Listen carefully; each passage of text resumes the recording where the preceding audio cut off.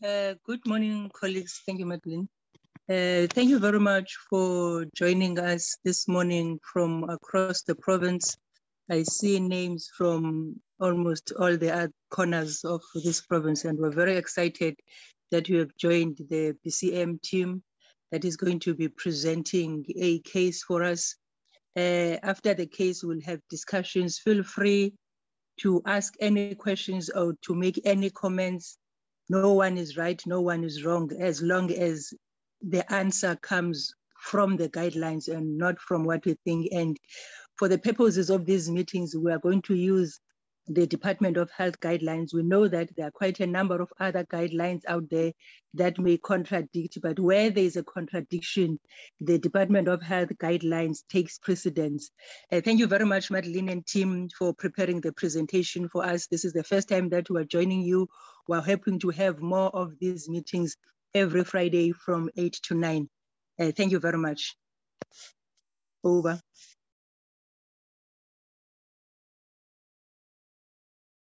Thank you very much. And thank you, Dr. Jaka, for getting this all up and going again. We're very excited. We've been missing our Friday morning meetings from before the COVID era. We would just like to welcome everybody here to the Family Medicine Boardroom. This is Dr. Madeleine Muller speaking. I'm one of the family physicians here. We have regular CPD meetings every morning, and once a month, we always have HIV case discussion. So just to put a little bit in context, so the CMH Family Medicine Department has a wellness center where we see quite complicated HIV and ARV cases. So our clinics manage our basic HIV program, but when there are complications on the ARVs or when they need third line, for example, then they come to us. So we will be looking specifically at complicated cases within adult care. We have Dr. Lemley is our intern here today, who's going to be doing the presentation. And we are very grateful. She's done a lot of work in preparing this presentation for us. Just please note that we would like to, they have applied for CPD accreditation for this session. And for that, you therefore need to fill in the attendance register. So you will notice in the chat, I've added a Google form link. Please fill in your details in that attendance register. If you're having a problem for technical reasons to fill in the Google form, you can also put your details in the chat. I will need your name and most importantly, your email address and your MP number or your SANAC number to be able to put those on the certificate. So please do that for us if you're struggling with the Google form, and then you can fill that in anytime during the next hour. Thank you very much. I'm going to hand over to Dr. Lemley. Good morning, everyone. I'm not sure, can everyone hear me? Is that okay? All right. My name is Taylor, one of the interns rotating through family medicine, as Dr. Muller already mentioned. And today we're going to be addressing Kaposi sarcoma with an emphasis of Kaposi sarcoma within the South African healthcare setting. Excuse me. Thank you. So this is just a brief overview of the content of the presentation to follow. We're going to begin with a case presentation and then cover various aspects of Kaposi sarcoma thereafter. Not very good at the Zoom shifting. Thank you so much. So we're going to begin with the case presentation related to Mrs. TN. So I'm just going to provide some background history. She's a 43-year-old widow employed as a domestic worker who lives in Enoch Mijima municipality with her 2 children, aged 14 and 16 years, who are currently attending high school. She's referred to our CMH dermatology clinic by Harewu Hospital on account of purple skin lesions affecting the entire body. On the day that she arrived for her appointment at CMH, Mrs. TN had a positive screening tool for COVID-19. She had a cough, shortness of breath, and tachycardia, and was transferred to the PUI section of casualty for further workup after consultation with the physician on call at Cecilia Makiwane. With regards to her past medical history, Mrs. TN was diagnosed HIV positive in 2017. She was commenced on TE in 2017 and is currently still on the same regimen. She doesn't report any previous TPT.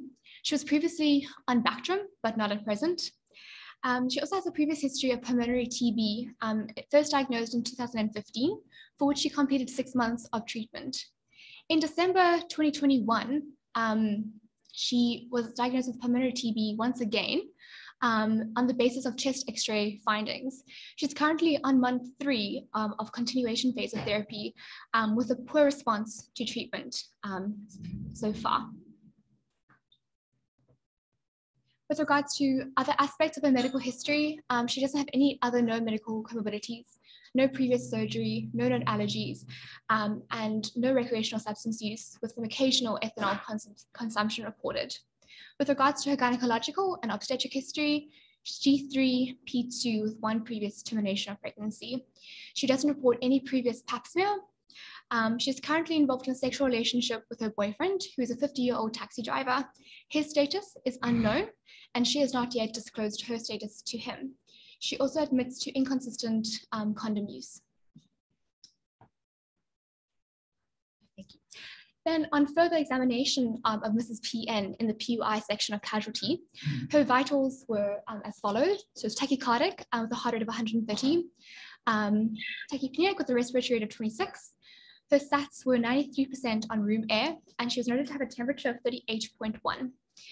We did some bedside investigations, and she was noted to have a ward HB of 8.9 and a random blood glucose of 5.5. On general examination, she's pale. Her skin reveals extensive purple nodules, including the oral mucosa. And on respiratory examination, she had reduced air entry bilaterally with crepitations at the lung bases bilaterally. These are just some pictures on further examination of Mrs. TN's skin. And you can see quite extensive lesions on the face, including the nose and in the oral cavity itself. And these are just some of the lesions, including her upper limbs and her lower limbs. Furthermore, we did a chest X-ray for Mrs. TN in casualty, and this is what we found. And you can see there's some evidence of hyperinflation with bilateral opacities. There are also some areas of breakdown and cavitation bilaterally.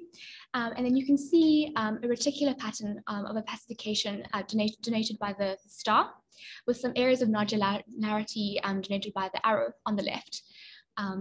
There's no obvious disruption of the paratracheal line, which might suggest mediastinal lymphadenopathy in this image. This is a summary of the results of the investigations performed for Mrs. TN, dating back to 2017 on her initial diagnosis of HIV infection. You can see initially she was virally suppressed on her TEE, and then for quite an extended period of time, her viral load has been uncontrolled. When she presented in December, at that point, her CD4 count was already very low, it was 22, with a viral load of more than 450,000. A gene expert was collected at that point, it was negative, and the PCR was also negative, but she was, began on TB treatment based on the chest X-ray findings, as reported earlier. And then on our presentation to Makiwane, further bloods were taken, which revealed worsening of her virological failure and advanced RBD disease of the CD4 of 8. Once again, her COVID PCR was negative. Thank you so much. All right, and then just thank you for bearing with me through just navigating the Zoom presentation. I'm just going to move on to some more details about Kaposi sarcoma. So Kaposi sarcoma is a low-grade angioproliferative disorder associated with infection with human herpes virus 8, which is also referred to as the Kaposi sarcoma associated herpes virus. Human herpes virus 8 is an oncogenic virus belonging to the herpes viridae family, found in all lesions of all epidemiological forms of Kaposi sarcoma. And it is implicated in the development of Kaposi sarcoma lesions through encoding various oncogenic proteins that modulate cellular pathways and can lead to the inhibition of apoptosis, cell proliferation, angiogenesis, inflammation, and immune escape. 4 epidemiological forms of Kaposi sarcoma exist and have been described. These include the classic, which is a more indolent cutaneous proliferative disease which affects older males, typically of Mediterranean and Jewish descent. We also see an endemic or African form of Kaposi sarcoma, which is described in sub-Saharan Africa prior to the HIV/AIDS epidemic, with marked increases in the incidence of Kaposi sarcoma in these regions following the onset of the HIV epidemic.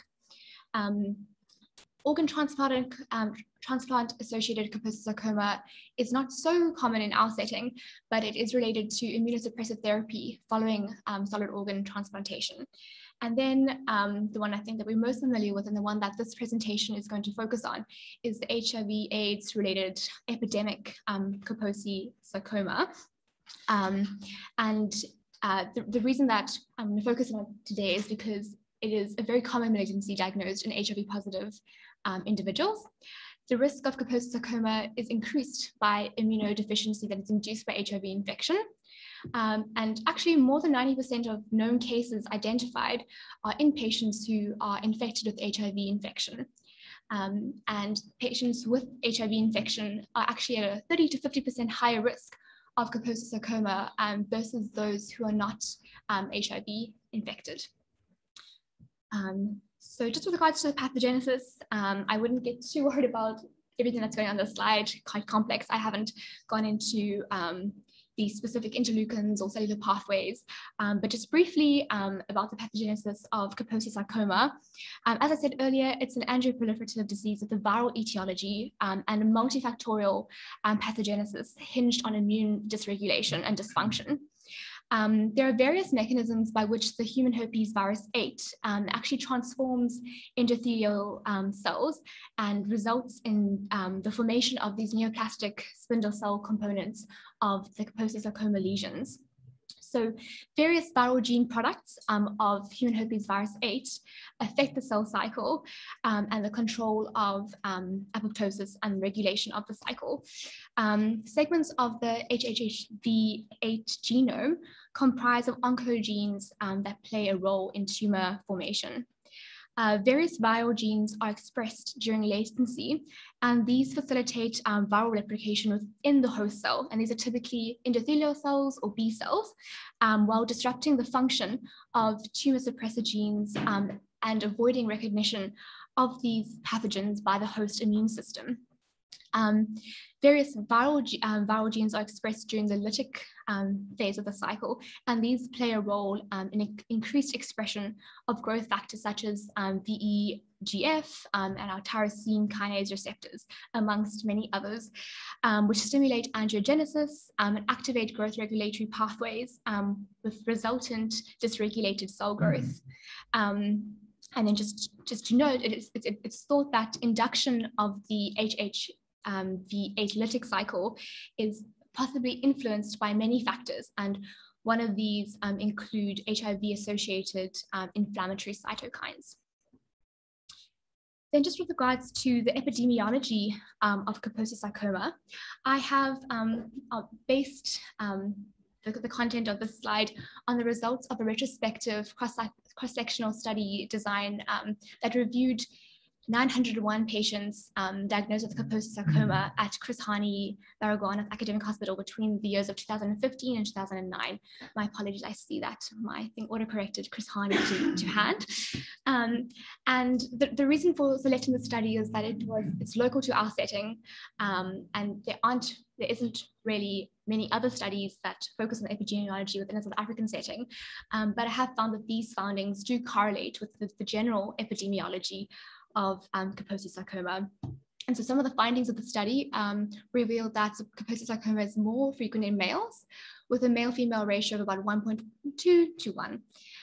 In the study, 81.1% of the participants were noted to be HIV positive, with an unknown HIV status in about 18% of those cases, which again just shows the high proportion of HIV positive patients who present with Kaposi sarcoma. The mean age at diagnosis was 37 years. HIV-associated Kaposi sarcoma typically presents in younger patients, with some studies documenting less than the age of 45. It's also known that patients with the classic form of Kaposi sarcoma typically present at an older age, usually above 65 years of age. The presentation of HIV-related Kaposi sarcoma usually occurs at CD4 counts of below 350 cells. In this study, a median CD4 count of 128 was recorded. It occurs most commonly in our mucocutaneous sites. However, virtually any other anatomical site may be implicated. And then just with regards to some of the staining that we can use to detect the HHV8 viral genome, these were applied to some of the biopsies, and there was a very, very high proportion of these which were positive. Again, just proving the association between human herpes virus 8 and HIV infection in the development of Kaposi sarcoma.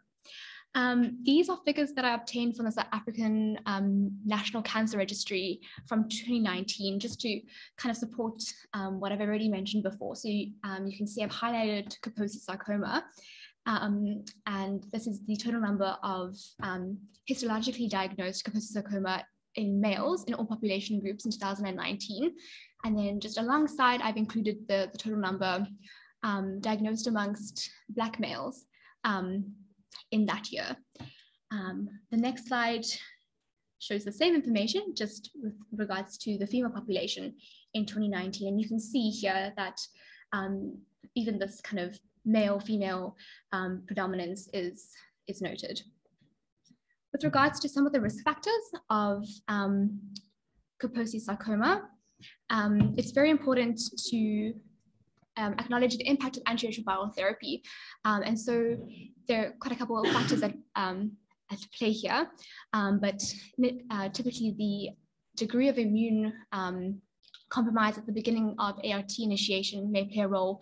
There are various things like unmasking of iris may also be implicated in the development of Kaposi sarcoma. Then, as we know, Kaposi sarcoma has a viral etiology, and so concomitant human herpes virus 8 infection is strongly associated with the development of Kaposi sarcoma in HIV-infected individuals.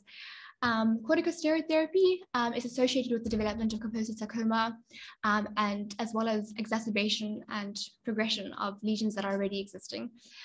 This is quite an important consideration in our setting because we use corticosteroids quite frequently in this patient population. We use it for PCP, we use it for TBM, sometimes cryptococcal meningitis, immune thrombocytopenia.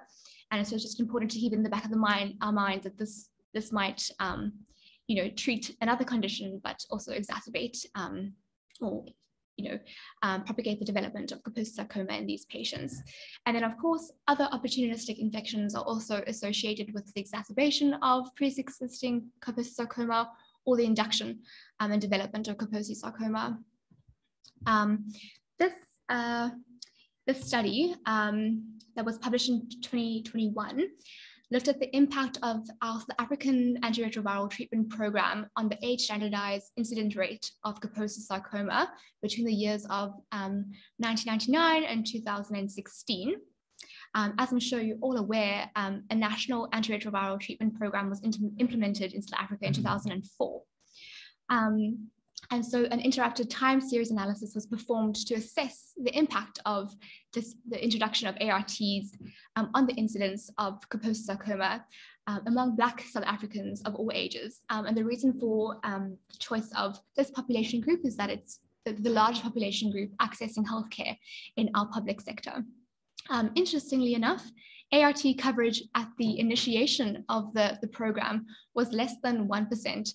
Has increased to more than 60% by 2018, and I'm sure it's even higher now with our more widespread access to ARTs.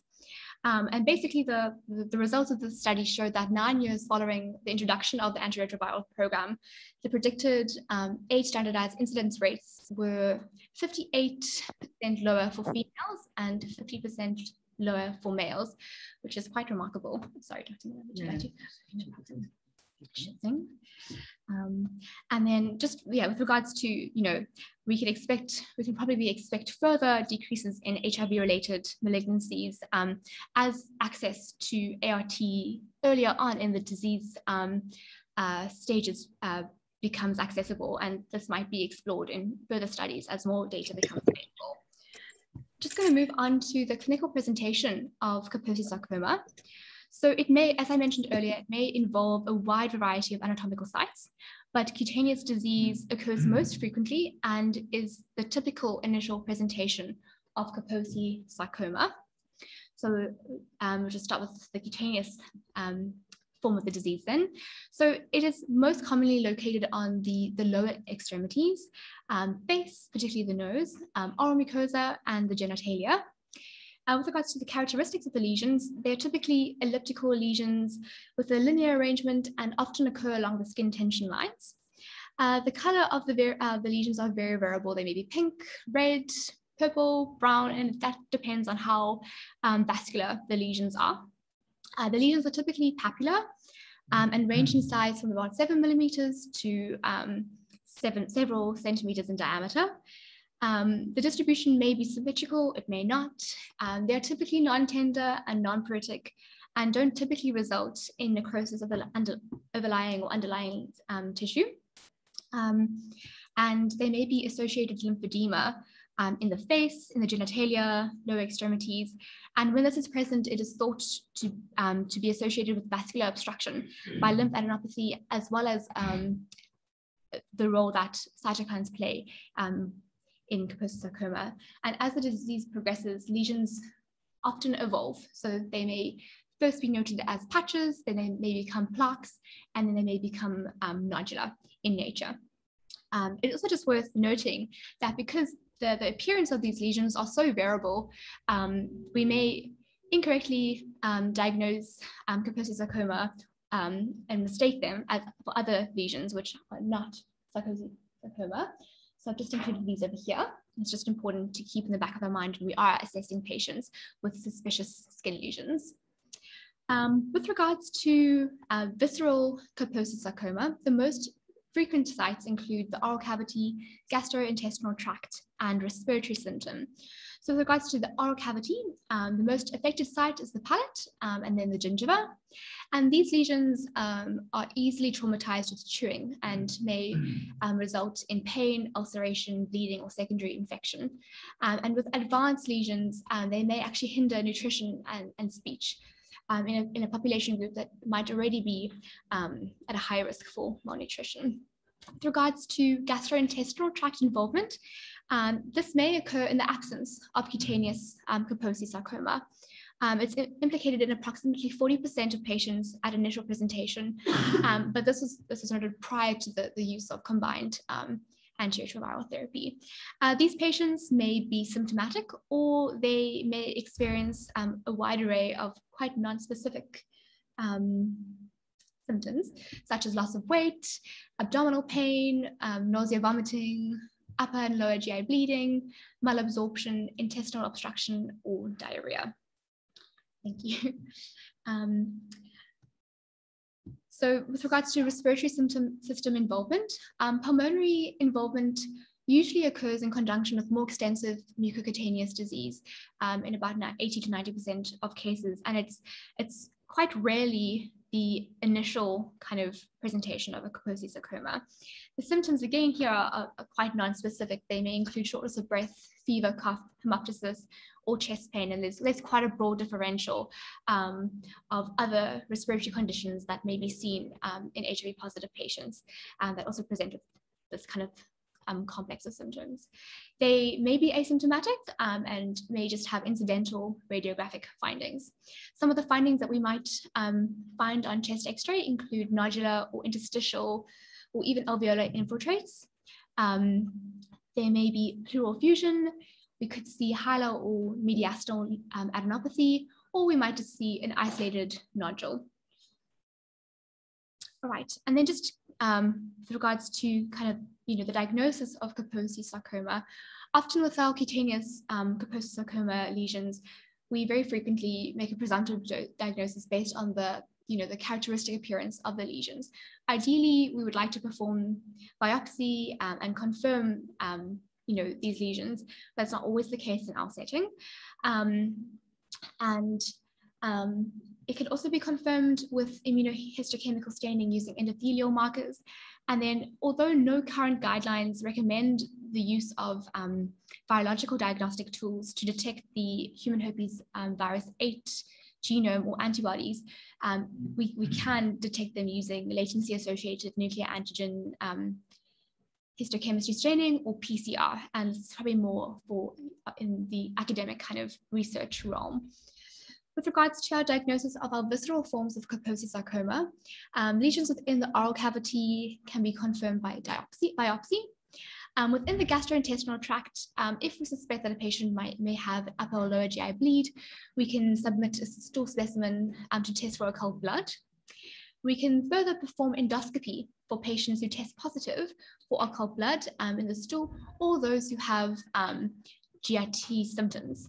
At biopsy, Kaposi sarcoma may be recognized as confluent or isolated hemorrhagic nodules and may occur at any length of the GIT, and then ideally would be confirmed by biopsy. You can just see, here's a picture depicting some lesions in the gastric mucosa and in the oral cavity of patients.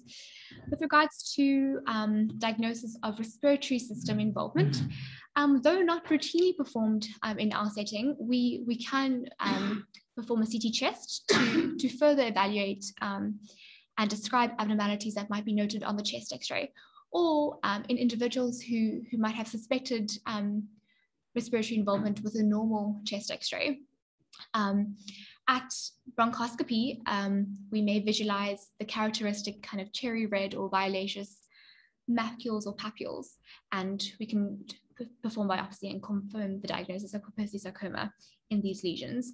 With regards to the use of pleural fluid cytology and pleural biopsy, there's not really much of a role for this in the diagnosis of Kaposi sarcoma per se, but it has been described that it could be quite useful for the exclusion of concomitant infection or other causes of a malignant effusion, for example, lung carcinoma or non-Hodgkin lymphomas. All right. And then the most commonly employed staging system for HIV-related, Kaposi sarcoma was developed by the AIDS Clinical Trial Group of the National Institute of Health. And this looks at the extent of the tumor, the patient's immune status, and the presence of systemic illness. And we kind of stratify these patients based on good prognostic factors versus poorer prognostic factors. And so patients with disease that is limited to the skin or has very minimal involvement of the oral cavity, those with CD4 counts that exceed 200, and patients without a history of other opportunistic infections, without the classic constitutional symptoms or B symptoms often quoted in the literature, or other HIV-related illnesses, they typically have better prognostic factors. And then those with more extensive tumor burdens, so lymphedema and ulceration, extensive oral cavity involvement, and other visceral disease, in the context of low CD4 counts, have poorer prognostic factors. With regards to considering treatment modalities in these patients, this is often dictated by the absence or presence of the symptoms resulting from oral lesions, gastrointestinal tract involvement, and pulmonary involvement. And these play quite an important role in our treatment decisions. So the goals of treatment in this, kind of the treatment is symptom relief, prevention of disease progression, as well as tumor shrinkage to not only alleviate edema and prevent further organ compromise, but also to alleviate the psychological stress that might be associated with extensive lesions. So antiretroviral therapy remains the mainstay of therapy for patients with HIV-related Kaposi sarcoma. And antiretroviral therapy alone is actually the only therapy indicated in the absence of specific indications for chemotherapy. The use of antiretroviral therapy is associated with a significant reduction in the incidence as well as severity of newly diagnosed Kaposi sarcoma in HIV-infected patients. HIV replication is inhibited by antiretroviral therapy, and this reduces the production of HIV regulatory proteins, which enable transcription, and this ameliorates the immune response to HHV8. So in some cases, there may be a need for adjuncts to therapy where ART might not be sufficient. And so local symptomatic therapy exists. This is beneficial for cosmesis or for the reduction of symptomatic and bulky lesions. It is just important to kind of note that this doesn't prevent the development of new lesions, and that's quite important for counseling with your patients regarding these possible approaches to treatment. There are various local treatment approaches that exist, and these include intralesional chemotherapy, which induces regression of tumors injected with chemotherapy agents. In our setting, we use vincristine and bleomycin. This is typically used for patients who have less than 10 lesions. And it's also just important to note that it may be painful and it may result in scarring. We also have access to radiation therapy, which is used to treat local disease which might not be responsive to intralesional therapy, or disease that doesn't quite meet the criteria for systemic chemotherapy. Various topical agents have been discussed and described. We often use retinoic acids. Then in some cases, surgical excision may be considered for an isolated lesion, though there are seldom isolated lesions in our kind of patient population. And for smaller lesions, cryotherapy and laser therapy may be opted for in order to control these lesions. With regards to systemic therapy, both antiretroviral therapy as well as systemic chemotherapy are recommended for patients who have advanced or rapidly progressive Kaposi sarcoma. There have been some small randomized controlled trials that have evaluated the role of chemotherapy as well as antiretroviral therapy versus the use of antiretroviral therapy alone. And while response rates have been shown to be higher with the addition of chemotherapy to antiretroviral therapy, no significant survival benefit has been demonstrated. And so we reserve systemic chemotherapy in combination with antiretroviral therapy in the presence of specific indications.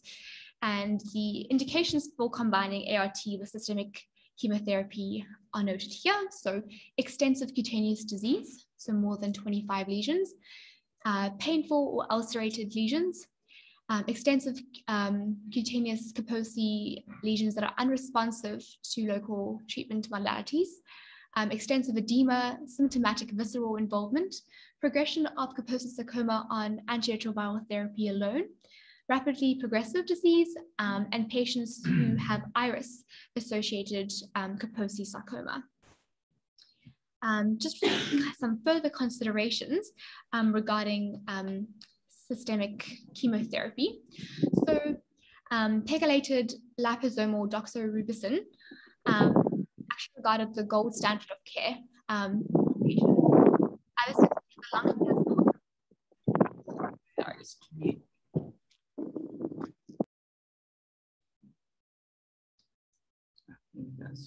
Sorry about that. Right, sorry, no, it's okay. So these agents are known to have a longer plasma half-life than non-liposomal formulations.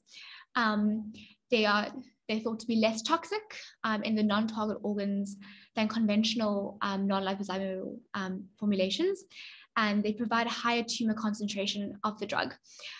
We also use non-liposomal agents such as paclitaxel, bleomycin, vincristine, and etoposide, and these have been shown in studies to have comparable response rates, progression-free survival intervals, and 2-year survival rates. In our setting, where it's often considered a resource-limited setting, liposomal anthracyclines might not always be readily available.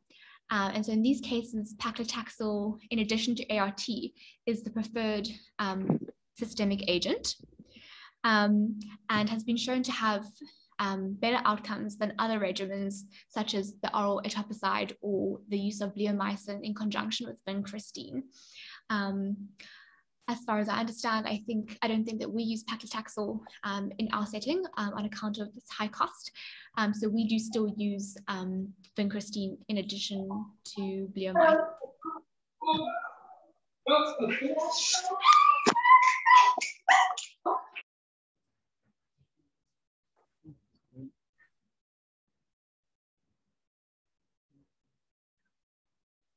Right, we were just muting, we're continuing.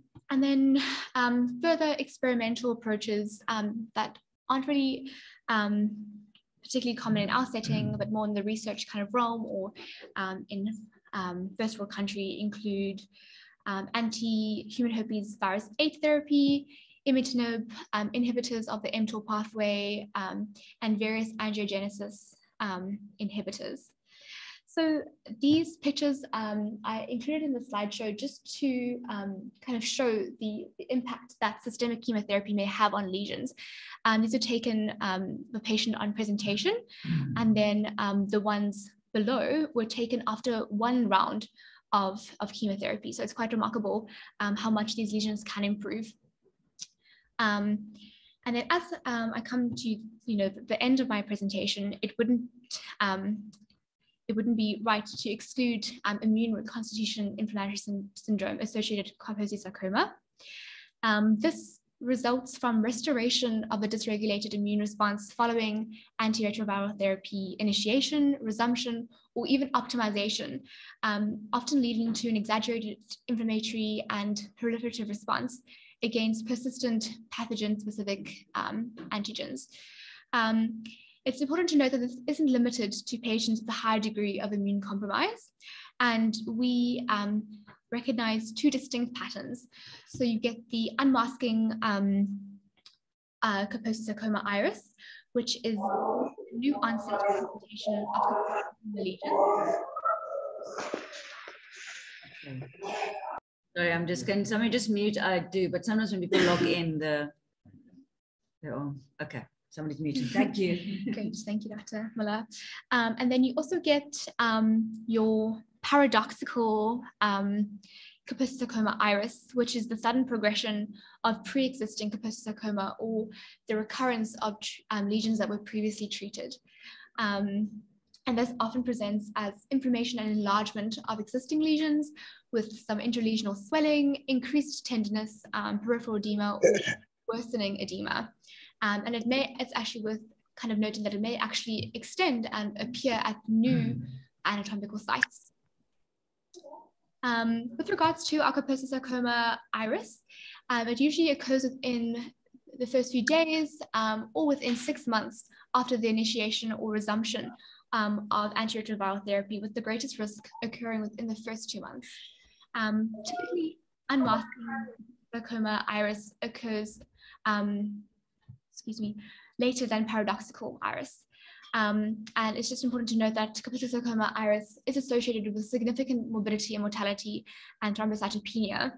And these are just some of the factors in the literature that are associated with an increased risk of Kaposi sarcoma associated iris.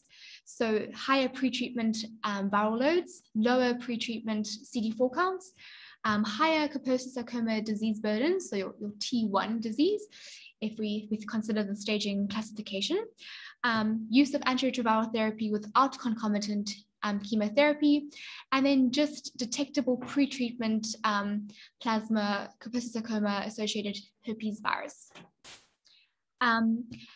There is a bit of a controversy regarding the role of the use of adjunctive chemotherapy for the reduction of the risk of Kaposi sarcoma associated iris. Various studies have been performed with variable results. So some studies have revealed positive outcomes with the use of chemotherapy in conjunction to ART for the reduction of the risk of Kaposi sarcoma iris. Others have not just demonstrated this risk, and so I suppose we'll probably have to wait for more data to become available.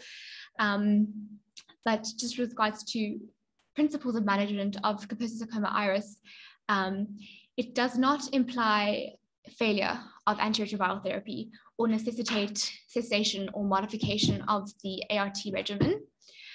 In these cases, systemic chemotherapy in conjunction with antiretroviral therapy is recommended. And once again, it's important just to remember that glucocorticosteroid therapy is contraindicated, in these patients, given the potential for life-threatening exacerbations. And then just back to Mrs. TN, we didn't forget about her. In this case, it's clear that she had biological, immunological, and clinical failure, and was erroneously diagnosed with pulmonary TB on chest X-ray findings. And so appropriate management for this patient would be firstly to stop the TB treatment. We would like to refer her appropriately to internal medicine for further referral to oncology for systemic chemotherapy. She needs to be changed to regimen 2 of antiretroviral therapy. And because of her low CD4 count, it would be worth recommencing her on Bactrim prophylaxis until her CD4 count exceeds 200. With regards to further monitoring for Mrs. TN, she is going to require monitoring of FBC with differentials and repeat viral load in 3 months on account of the change of her ART regimen. She's also going to benefit from a repeat CD4 count in 6 months. And then because we don't only care about the biological aspects of patient care, we also need to consider psychological and social factors that may be limiting her ability to adhere to her medication or just get better. So it's important to involve social worker, dietitian, should a nutritional assessment reveal that it's indicated, and then introduction of screening for other malignancies that are very prevalent in HIV positive patients, such as the Pap smear screening tool. So just in conclusion, following the introduction of combined antiretroviral therapy, the incidence of Kaposi sarcoma has declined significantly. Early diagnosis, treatment, and appropriate referral of Kaposi sarcoma is essential. And then ongoing HIV counseling and testing, linkage to care, and viral suppression also plays a very, very important role. And I think this actually underpins the prevention and management of Kaposi sarcoma.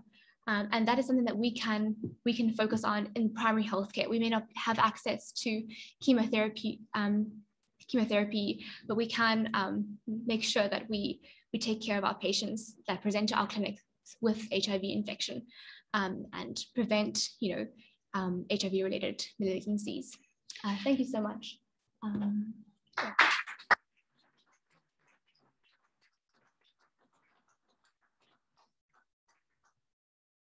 Thank you very much, Dr. Lemley. That was an excellent presentation. And keep in mind, as one of our interns, she was allocated this topic at the beginning of the month before she knew she was going to be speaking to 120 people plus. So we had a full 100 people on the Zoom call, which means some people might even have been cut out because we only have place for a maximum of 100. In the future, we can also live broadcast on YouTube. But this will also be recorded and will be available on the WUSU YouTube site. So thank you very much, Dr. Lemley.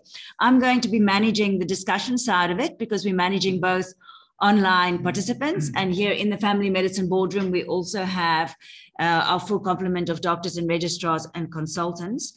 What I would recommend is please, I just want to close this here. Please put your hands up if you would like to ask a question, so that we can just start looking whether there's any questions about the presentations or comments or things that you have noticed from your own practice.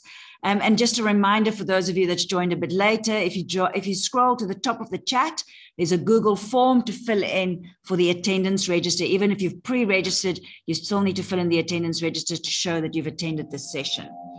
Can I start here in the group to see if there are any questions or comments here from the Family Medicine Boardroom, and then we'll go to the Zoom group.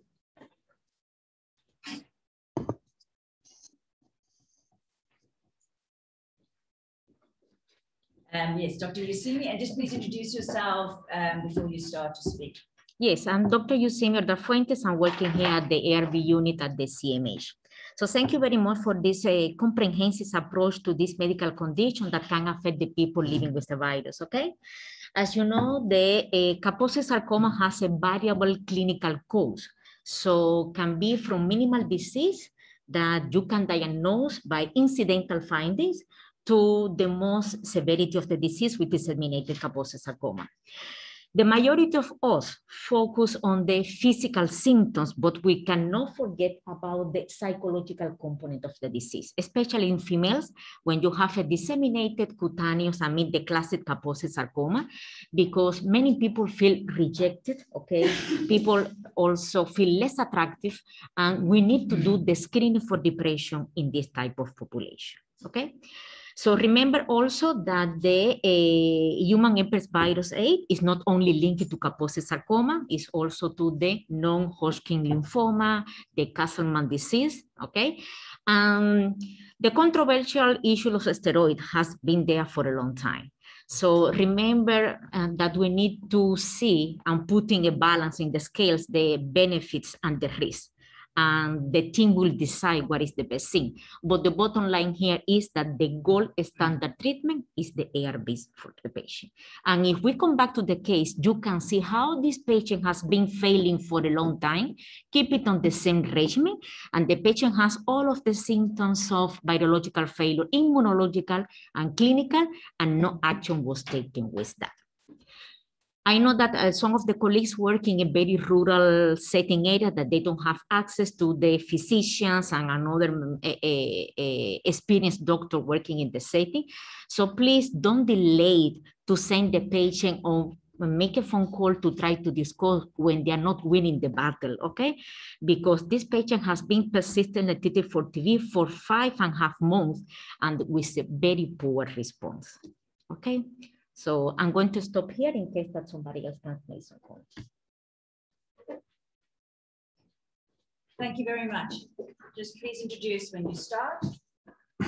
Hi there, thanks. It's Pierre Andre Mann speaking. Dr. Lemley, great talk. Thanks so much.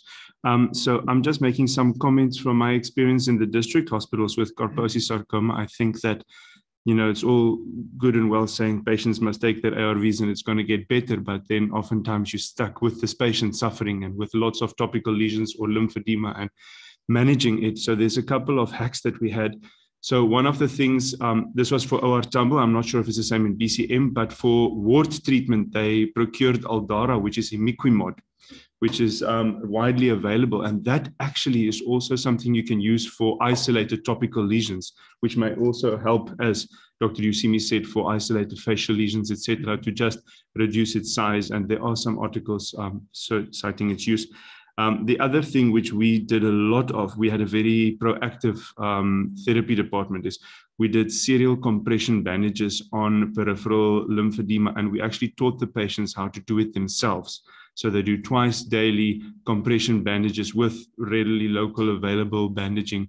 There was also a study in Kenya called the KICS trial, where they actually was doing this, and it's about helping patients to self-manage their lymphedema, because if it's not the aesthetic or the generalized clinical state that is poor, the lymphedema can be very functioning limiting.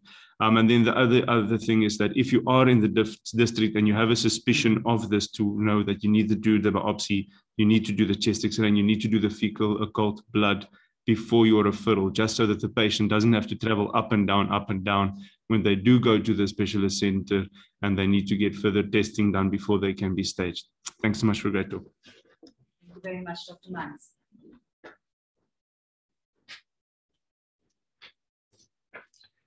Yeah, thanks very much for an excellent presentation. As you can see, the efforts your team actually put into the presentation.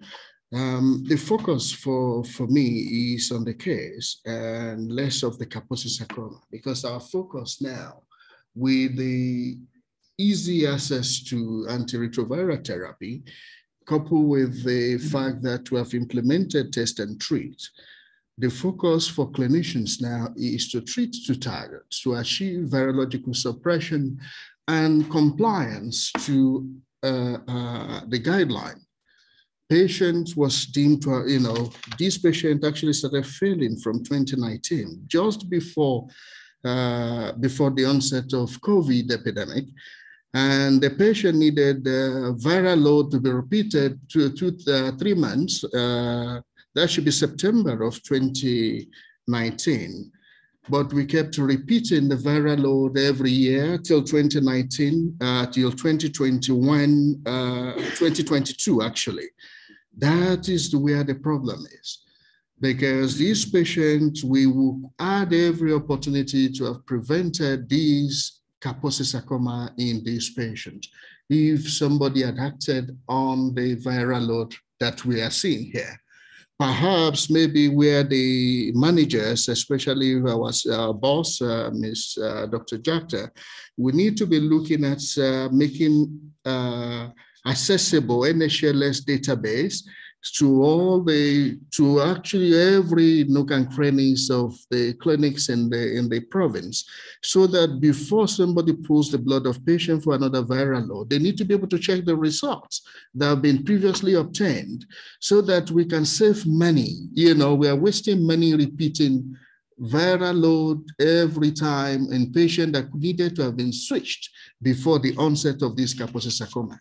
And I think that is a great lesson for all our clinicians working outside the periphery of regional hospital to pay attention to.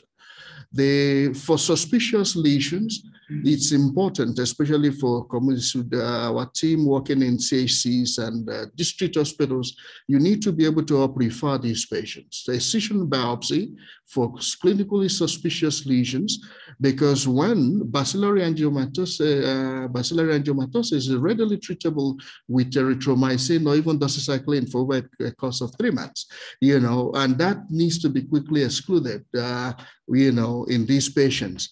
But more importantly, I think it's important for us to cover the basics. A study that was conducted here in BCM by a colleague of mine in 2019 actually showed that about 60% of our patients are still presenting late. So in addition to patients failing their regimen or patients defaulting on treatment, who may end up developing stage 3, stage 4 diseases, though they're still, patients, especially males, are presenting very late for, in terms of diagnosis. So those patients may come ab initio with Kaposi sarcoma. But I think these are the key areas that needs attention. And I think as we begin to, start this, monthly or weekly training, we'll be able to, catch up and improve clinical skills across the province. Thanks very much. Thank you very much. Dr. Seki, and then Dr. No, I've not seen any. The chat is just, there's no hands up at the moment. Oh, okay. There's one hand up for Dr. Jakta. I'll give Dr. Steen and then I'll ask Dr. Jakta to comment.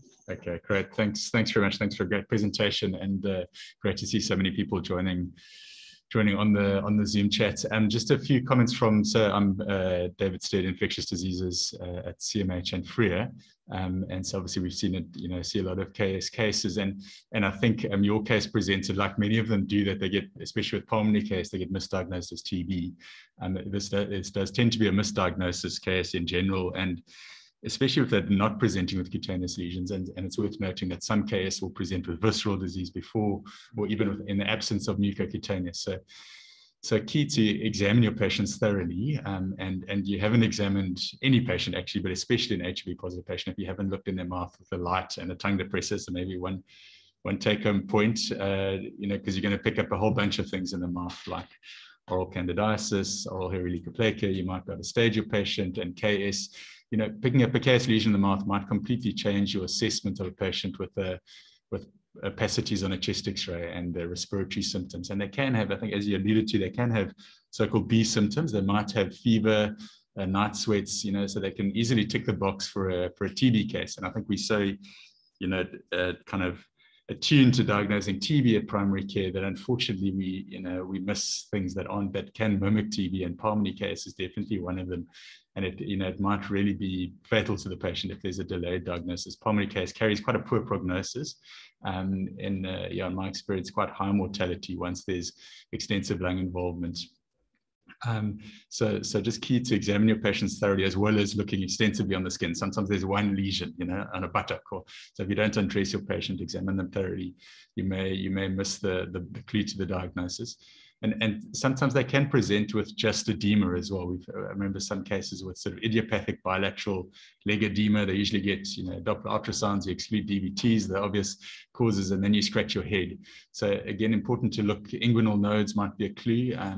So sometimes the edema presents before the purplish lesions, where usually when the penny drops. So those important things to consider. I think just considering the risks of steroids are important. And, we've done a number of trials of randomized controlled trials of steroids for different indications. And the biggest one was for TB pericarditis, the MP trial, which was over 1,000 patients across Africa. And there, if you know the trial, they actually showed steroids for TB pericarditis were harmful in the HIV subgroup because of excess malignancies, and those were largely Kaposi's. So it is, if we're using, there are indications for steroids in HIV, like PCP, as you mentioned, but always just examine your patient, make sure they don't have Kaposi's. So you may want to reconsider your steroids. We've occasionally seen genuine PCP and Kaposi's, and we've had to think quite hard about the risk benefits of the use of steroids. I have seen a fatal case of KS after that was sort of unmasked with high-dose steroids. So it can really be, very florid and very rapid. So it's worth just thinking about when using steroids in HIV. In terms of, so the challenge is these patients, the classic is a bit like your one. We admit them hypoxic. They've been diagnosed with TB. They've got they've got KS, and they've got this pulmonary changes. And then the challenge is, you want to urgently start ARVs, you want to urgently start chemo, but now they've been newly diagnosed as TB, or have they got TB? So you want to try and rapidly work them up for TB. Sometimes we treat for both. If we're not, and it's possible they might have both. But you want to try and get your ARVs and your chemo in urgently. We do initiate chemos in patients. So we use vincristine and bleomycin at CMH. At Free Oncology, they do use adriamycin as a third agent, I think in the more severe cases. So practically, we do treat some patients as outpatients through the medicine department at CMH, which I think is quite unusual. We don't have capacity for a large number of patients. So it's, I think, worth discussing with us. If they can access Free, then that's usually more practical. Those are just some comments from my side, yeah. Thank you very Thanks. much. Dr. Jatla next, and then Dr. Kruger, if you come to the front so long, and then Dr. Kaswa. Dr. Jatla, yeah, you can unmute and speak. Okay, thank you very much, Madeline. I just raised up my hand. I thought you said you were going to ask us at the end. It's fine. Mine is to start with thanking the presenter for such an extensive presentation, which starts at primary care, showing the primary care teams that are here, when and how we miss patients, and what should we have done at primary level. I think I'm covered by the previous two speakers, because I wanted the primary team to pick up their level of care, that this patient had a suppressed viral load from 2017 to 2019, and somewhere in 2019, we lost track of this patient, and this was us at primary healthcare or somewhere, I don't know where she was managed from 2019 onwards. I don't know when she probably got to Frontier to be seen for this Kaposi. And also appreciate that you picked up a case that is outside BCM, which was my reason for us having these Zoom sessions. It is for those people in the periphery to actually be part of the discussion of their cases, so that then Chris Hani District can see, or Frontier Hospital can see, where they actually missed this patient together with their PHC. And I hope TB HIV Care, the NGO that is supporting Chris Hani, is picking up this, that this is a virological failure since 2019, as Doc was saying earlier. And these are viral loads that were just taken, never interpreted, never actioned for quite a long time. And you can see the numbers on that screen as they were going up, and nothing was done. And I'm saying to my PHC teams, colleagues, this is where we are missing patients. This is why our hospitals get full. It's when a viral load goes on for years or for months without us doing anything. And all we do is link these patients to appropriate care. If you are a nurse at the clinic and you do not know what to do, refer the patients to the next level of care. And I mean, Queenstown, they have a hospital and hospitals around them. They should be able to share these cases, and they have NGOs that have doctors who should be supporting these nurses. So colleagues pick up all these areas, all these areas. And on the availability of results, Doc, I think all clinicians have access to LabTrack. They should be able to get the results. However, one element that I will take up with my head office is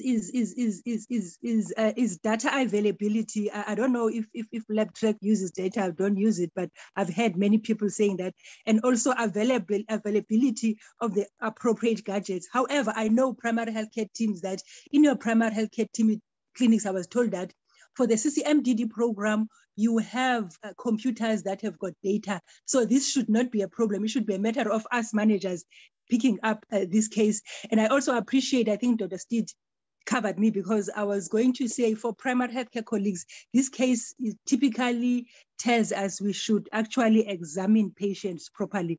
And my question was going to be on the stopping of TB treatment.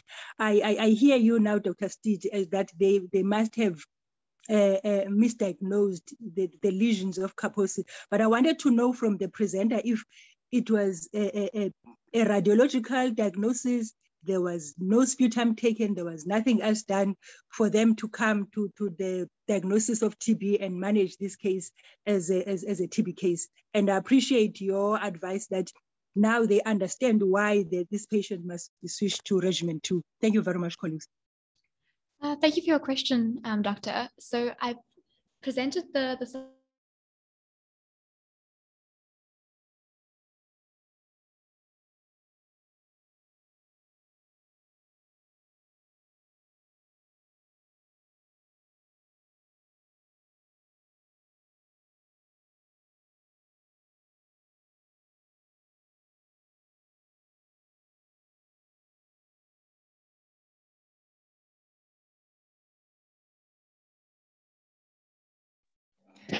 Is it only me? We can't hear the speaker. Sorry, that was our mistake. We thought we'd unmuted, but we hadn't. Dr. Lemley is just answering Dr. Jatla's question. My apologies. Thank you for your question, Doctor. So this patient was diagnosed with TB in December of 2021 on the basis of this chest X-ray that is projected on the screen.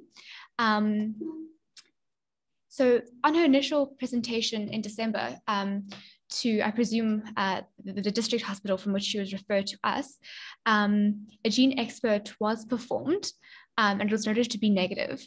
And then she had another gene expert performed in March. She'd already received about 4 months of TB treatment at that stage, and that was also negative. So in this case, there was no kind of histological or there was no lab diagnosis. It was purely based on the chest X-ray findings, which can't really mistake anyone for considering that TB could be an option, a possibility in this patient. Thank you. Great, thank you very much. I'm going to hand to Dr. Kruger, who's been waiting very patiently. Hi, everyone. It's David Kruger. I'm one of the interns here at CMH. Thanks, Dr. Lemley, for the presentation. I had a patient the other day who came in already with a diagnosis of Kaposi. It's a really large lesion inside the mouth, very difficult to access. So my main question is, I know the ideal is to do an excision biopsy, but is a punch biopsy an option for someone who you can't really excise the lesion for? Are you if you're in a district area like here, obviously we have access to specialists, but if you are somewhere far out, instead of sending the patient to a specialist facility to send them back and up and down, are there other means for a very large lesion that you can't really excise as quite a junior doctor, or so just a practical thing in terms of the lesions? I'll just try and answer that. Thanks. So you don't have to have histology for KS. So if it's typical KS, it is acceptable to make a clinical diagnosis. It does have very distinctive features. I mean, it's important to note there are a few mimics, and bacillary angiomatosis that Dr. Adonai mentioned is probably, it wasn't on your list, in HIV is probably one of the ones that can look most like KS. But I think, the oral lesions are quite typical. I must say I've never biopsied an oral lesion. Just putting that out there. We have occasionally biopsied. Very often it's oral and skin, and skin's easy to biopsy. You don't need to do an excision biopsy. You just need a piece of the lesion. So that could just be done with, you know, with the scalpel and some local anesthetic. Just the lesions are normally fairly, you know, uniform, and so anything that looks, and they all usually look fairly active. But it actually depends ultimately on whoever's going to be, if you're referring them for chemo. I mean, they all need ARV, so that's easy. You know, they all need urgent ART. Milder disease, that might be all they need. For the more severe disease, as you've mentioned, indications for chemo, that really depends on the oncologist, if they are comfortable with the clinical diagnosis, or whether if there's atypical features, and we do sometimes biopsy. So I think with, you know, with WhatsApp and you know, it's quite easy to send a picture, discuss with whoever whether it's free oncology or whether it's, you know, asset medicine, and if, you know, it may be that a biopsy is not necessary. Maybe the patient can just come on clinical grounds. So I think maybe just get advice with the referral hospital. But if you've got you know, if you're able to biopsy, especially I think skin lesions are relatively easy, that you can definitely go ahead and do that. Just be aware that they're quite vascular, so they can bleed you. Just have to apply pressure afterwards. Thanks. Thank you very much. Dr. Kaswa, if you can unmute, I can see your hand up. Thank you, Dr. Muller, and nice presentation from the intern. Now, I think most of the previous speaker also highlighted. I would like also ask regarding the viral failure. It's mentioned starting from 2019, and because most of the Kaposi sarcoma we see in our practice as in early era of the ART, when we start, most of the time people come in the advanced stage, and then it was settled down. Since the COVID start, we see again the trend is starting. So my question is regarding, is there any impact of the COVID regarding the compliance or access to the care that may lead to such kind of viral failure and was unnoticed from last 2-3 years? Because we saw many collateral damage, especially in the chronic medication access or the care. Is that could be also linked with this case? Then the other question, small question regarding the presenter mentioned about involvement of dietitian, because BMI of the patient was very low, around 18 something. Is that only the dietitian on the problem, or it is a systemic involvement of the Kaposi sarcoma that might affect the GIT? So the oncology involvement might be more beneficiary, unless the dietitian alone can do some work there. Otherwise, thanks, nice presentation. Thank you very much, Dr. Kaswa. I'm just going to repeat your comment because the sound wasn't 100%. And I think it is an interesting comment that this patient developed that Kaposi, and is that biological failure? Was that purely just resistance, or was there actually an issue with her not accessing drugs during those years, or intermittently accessing drugs? You mentioned the COVID might have disrupted her treatment, and that maybe she wasn't actually taking treatment adequately, and that's partly also why she was failing, and also led to the Kaposi. So there's probably a multitude of factors that might have contributed to that. And then in terms of the malnutrition, certainly in the CMH setting, we would have had access to a dietitian, and that certainly providing extra nutrition would have been very beneficial. Of course, the malignancy in itself is probably the primary cause for why she was losing that much weight, as well as the HIV itself. But very valid. If one can involve your multidisciplinary team in these patients as much as possible, that's very important. I'm going to ask Dr. Prof. Adleke, if you would please unmute. I can see your hand is up, and I'm probably going to make that our last comment for today. Yeah, good morning, Dr. Muller. Thanks. I think I'm covered. I've listened in, and I think my point has been answered. Thank you. Thank you very much. We are just, we're 9:10, so I think it is time to close this meeting. I would like to thank everybody who's joined. Thank you very much for Dr. Jatla and the NGO for getting it all sorted. And a huge thanks for Dr. Lemley, who has initiated our program and has set a very high bar for the meetings from this side onward. If you can have a last clap for the presenter. Thank you very much. Enjoy your Fridays. Our next one will be in a month's time, again, broadcast from here, but there will be Friday meetings every Friday, and Dr. Jatla will keep you guys up to date in terms of the links for that. All the best and goodbye.